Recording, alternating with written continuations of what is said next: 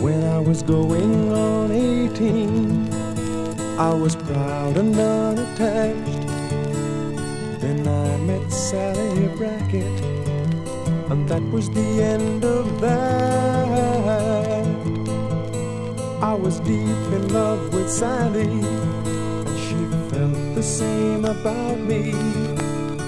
We planned to be married, that's how it was meant to be. I'd heard tell of Brackett's temper, so I always stayed well clear. With his kind of reputation, not too many people came near. But there must have been a bad conjunction, for things took a sorry turn. They caused the folks about here a good deal of concern. There's an empty wooden farmhouse there upon the hill. People come to see it, and I guess they always will. They come around seeking me, reporters and the like. They want to ask me questions about that warm September night.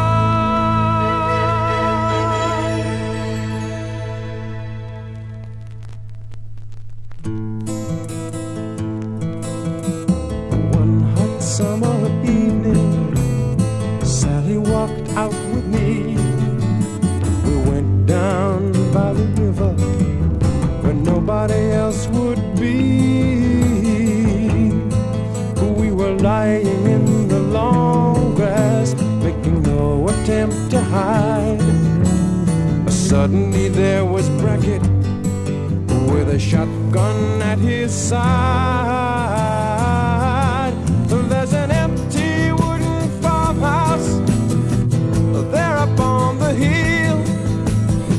The people come to see it, and I guess they always will. They come around seeking me, reporters and the like. They want to ask me questions about that warm September night.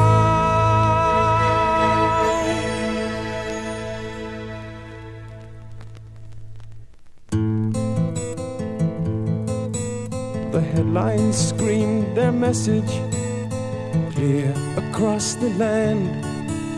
A farmer kills his daughter, then dies by his own hand.